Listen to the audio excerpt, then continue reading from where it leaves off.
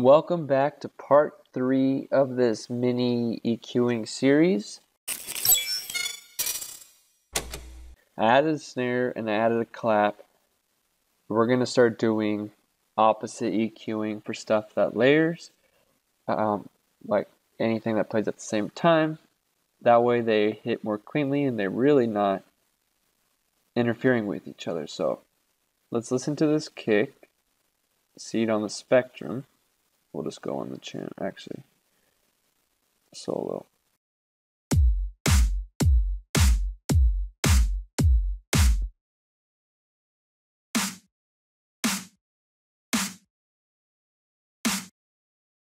Get an EQ. So you could see snare,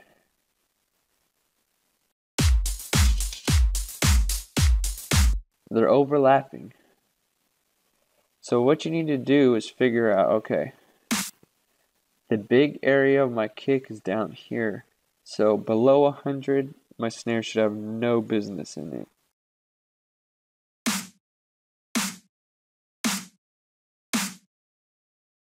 And then you want to also pay attention to the hi-hats.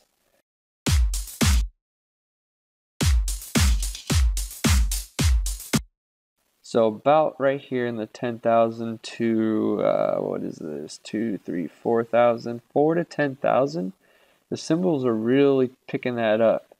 So what I'm going to do is just knock this down 2 decibels just to give it room for the hi-hat.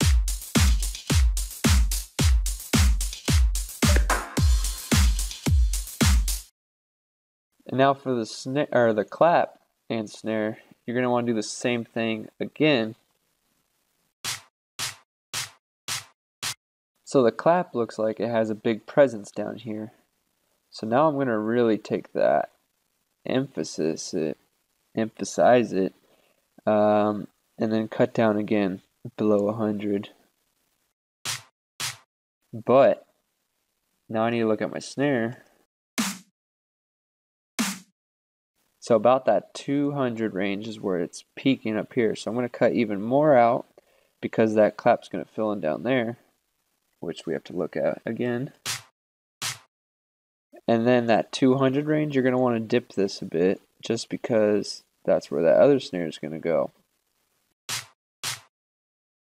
And then again, let's look at the high ends.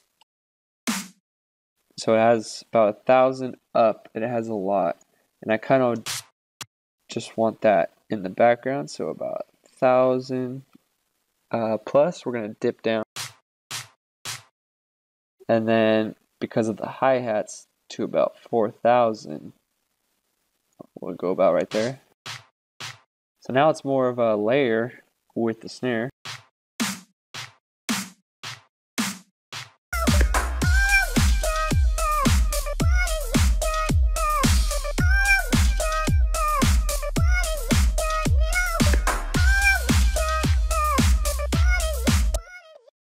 And at the end, it seems like it's kind of not as present, it's dull.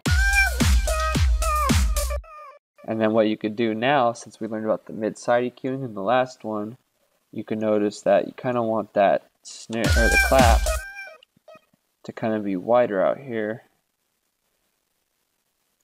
And then kind of just take it all out, so.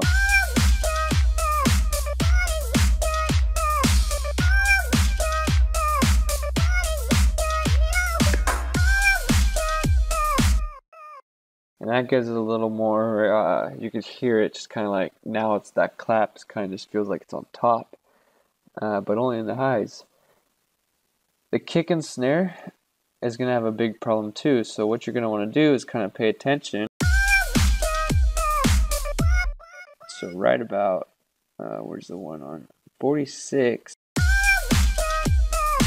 you can see that the sub's hitting lower, and then over here when it switches, going about there.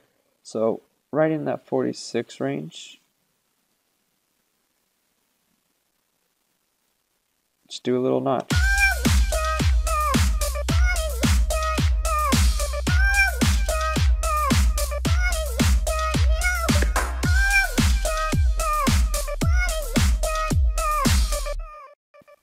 just boost it back up down there.